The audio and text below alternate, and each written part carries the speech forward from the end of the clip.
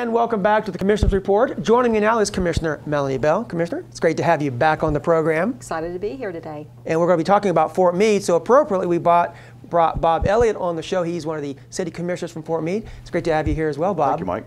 Happy to be here. It is a Fort Meade focus today, Commissioner, and we were talking about the last time you were here in January. We were looking at Frostproof, the cities within your district, District Number 2. But Fort Meade is certainly special because this is your home. Absolutely. It's where my roots are, and I was excited to be able to do Fort Meade here. You know, as you know, I've served on the City Commission for 14 years, and as mayor's son before I moved on to County Commission. And Fort Meade is just a town where we talked about it earlier, that everybody knows each other and everybody cares. And of course, you're on the City Commission currently. You've been there Correct. 14 years, something? Approximately 14 years, and I have served as mayor 3 times, so 3 terms. And you two did serve together for at least a brief period, is that what I understand? Yeah, and actually sat next to each other, so this is kind of like deja vu here. Yes. So just so people know, with the city, the way it works, that you don't elect a mayor, you elect 5 commissioners and you rotate the mayor, kind of like the chairman of the county. We're a city manager type of government. Right. So at that point, the mayor is strictly a pointed off the floor of the commission. Yeah. I should also point out that you're also a business owner there in Fort Meade, Greenwood Chevrolet. You can't miss it when you're coming right into on. Oh, good, perfect, thank you. On 98, and so strong ties and roots to that area. Let me just ask you real quickly about Fort Meade, because I will want to show them a piece where I got a chance to go down and visit the city. There's something unique about all the cities in Polk County, but Fort Meade is certainly different, and it has a long history. What is it about Fort Meade that you like so much, Commissioner? Well, I think our claim to fame is the oldest city in the county. It began as a phosphate mining town and then turned into citrus as the years went through. So we have a lot of agricultural in Fort Meade. A lot of businesses depend on agriculture actually in Fort Meade. But I like I said earlier, the warmth of the town. It's small enough that we know each other, but yet it's large enough that we're not in each other's business either.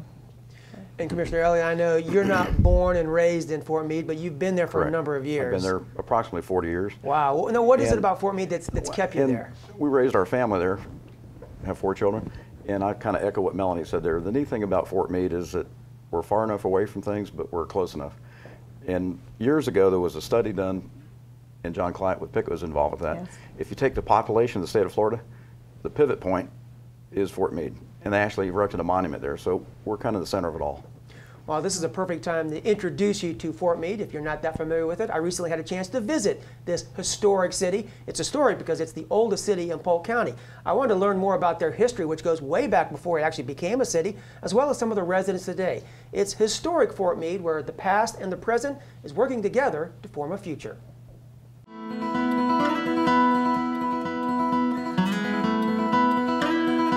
Fort Meade is located near the Peace River in the southwest corner of Polk County. It's a quiet town with nearly 6,000 residents. Leta Wright has lived in Fort Meade all her life.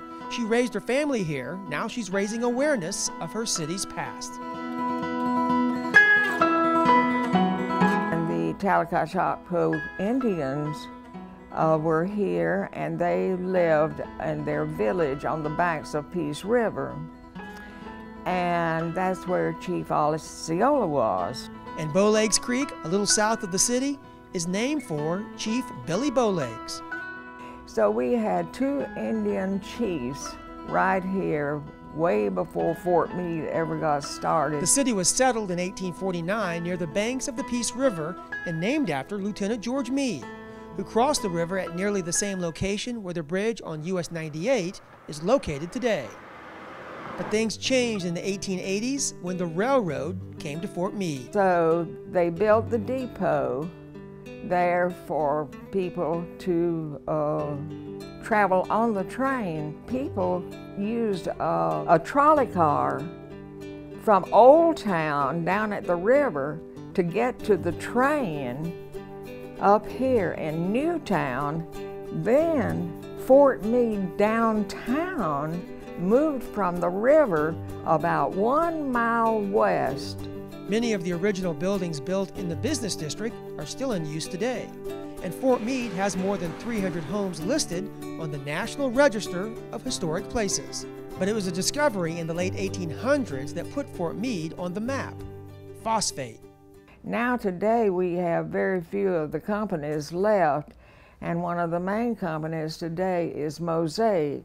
Today, students at the high school are still known as the miners. I graduated from Fort Meade High School, and we had a good football team back then. Sports have always been important in this area, and now native son Andrew McCutcheon is expanding Fort Meade spotlight. How they look upon Andrew, they look upon him as a hometown hero, someone that helped put Fort Meade on a national map.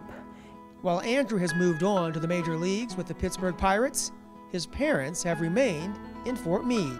So I saw really no need to leave. I like the feeling of home, community support. We have a lot of great businesses and a lot of good ministries here in our city where we all work together. Patrina has a lot of memories watching her son on this field, including a time when the eyes of baseball were on Fort Meade. There were about 28 scouts from, the major league here to see Andrew McCutcheon. In fact, we thought that there were more scouts here than there were fans. It never gets old because it just is a reminder of how blessed we are. In Fort Meade, it's a feeling of community where everyone is family. And as you can see, Fort Meade, one of the things I noticed about Fort Meade, it was quiet. I like that. It was not a lot of noise and hustle and bustle. All right, let's change gears here a little bit. There's a lot we want to talk about in our time here. And Commissioner, we were talking about, there's a lot going on with the kids in the high school and the academies, also training up leaders, and certainly with the chamber, Leadership Fort Meade. That's a big part of preparing people for the future, isn't it? Absolutely, Mike. We have a strong chamber in Fort Meade. The businesses get behind the chamber and get behind young leaders. And they created a program 3 years ago, Leadership Fort Meade, that took adults through the program and then decided to take the youth and chose the youth from the high school. And so they intermingled the program, and it has gone on for 3 years now.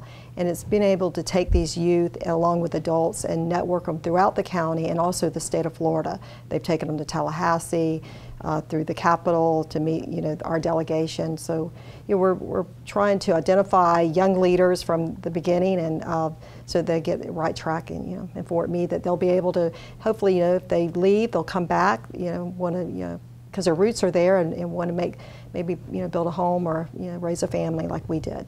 Yeah, if you don't prepare your kids for adulthood in the future, you're not really helping them at all, imagine. And you were also talking about at the high school for the Fighting Miners, I think I've got that right.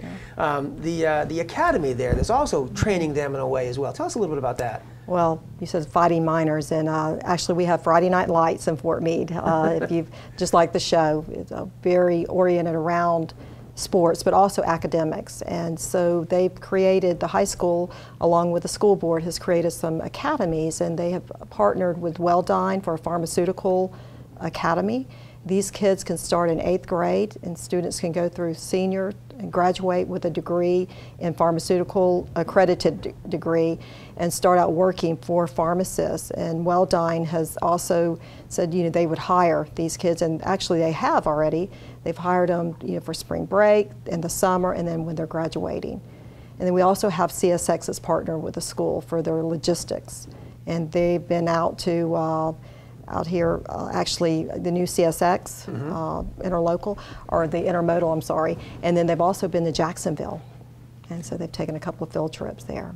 That's really interesting how it's preparing for the future. Let me talk about some of the present, which also is going to lead us into the future. There's a big project that is not under construction, but it's getting ready to get underway. But I want to talk about a couple of things that are already here. Stream Song and Bone Valley, two totally different projects, not actually inside the city of Fort Meade, but Commissioner Elliott, these are bringing people through your community, like Bone Valley. They like to go out there and be in the wilderness. We talked ahead of time. We're taking claim to both those projects. And there's also a couple other business entities that have moved to the area. And if you put the head count all together for employment, which is kind of the foundation for everything, there's both part-time and full-time, approximately 500 jobs that have come to our area. And when you that consider, is huge yeah, in South Polk County when you have a community of 6,000 people. yeah, percentage-wise, that's a big percentage, isn't it? Yeah, that's big. You said 6,000 people, right? So Approximately 6,000. yeah, 500 jobs. That's a lot. Now, Bone Valley, that's continued to do very well. Stream Song, which has been there for about a year, has continued to to do well, drawing people in. But you have something else that's coming around. I know you're very excited about. Well, we had a vision and kind of just a thought about 5 years ago to do something with our recreational park that is currently there and expand it. And it's called the Fort Meade Outpost Camp or Park, and it's an equestrian center also, which is kind of the tie. And I know you photographed the park down there, so you've kind of seen it in its present stage, which is very remote, and it's absolutely some of the prettiest land in Polk County in Central Florida. And I imagine as I was looking at some of the site plans, I mean, this is a very big, ambitious project with equestrian is a big part of this. And equestrian activities are huge all over the state of Florida and central part of the state of the Florida. And to have an equestrian center, and I guess eventually at some point there's going to be resorts, a hotel there, and an RV facility. So you're really looking at not just drawing people here, but once you've got them here, they can kind of stay in Fort Meade and kind of enjoy this, this community. And Mike, when we started this project, it started out small and it kind of gained its own momentum. And we had a grant from the USDA to do a feasibility study. And we started doing that. We just brainstormed all these other ideas to tie in. And since it's located in the Peace River, it's a natural tie-in for the canoes, kayaks. You know, I was going to say, Commissioner, that's the Peace River is a big part of this too. You've got the river, people love water, and that's a great, you're building right there on it. So that's a huge plus as well. And Commissioner Bell, I'm calling you, they're both commissioners here.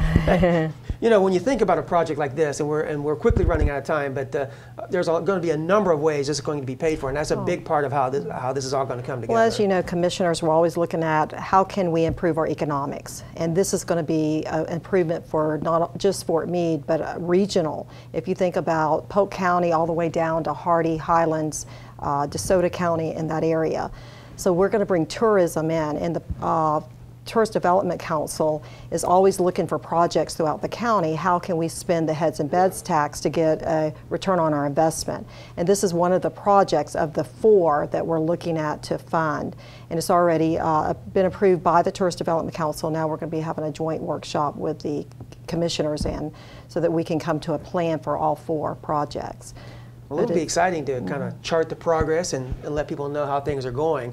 And as we close the show, we're quickly out of time, but I do want to mention something that's coming out this month on the 17th. That's a Friday. Moonlight and Music. Did I get that right? Correct. Tell me about that. This is going to be exciting for Fort Meade. It's April 17th. It's going to be at our Patterson Park as you're going into Fort Meade on 17. As you're heading south, be on your right. It's a beautiful park there.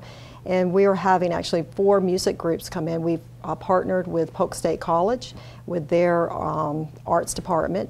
And actually we have a group coming in from Chicago, the Voices of the People. So it's going to be a diverse set of music for the whole community. So we're hoping, you know, not only just to have Fort Meade residents there, but to bring in county and regional people in Central Florida. And perhaps the best part is it's free. It's free, yes, yeah. People love free, don't they? And this is our inaugural shot at it, and we hope it becomes an annual or a quarterly event.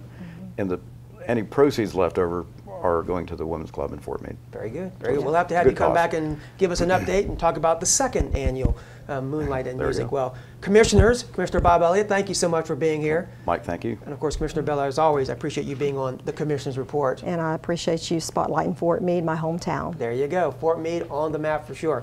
Thank you so much for joining us on this April edition of the Commissioner's Report, and we'll catch you next time. Take care.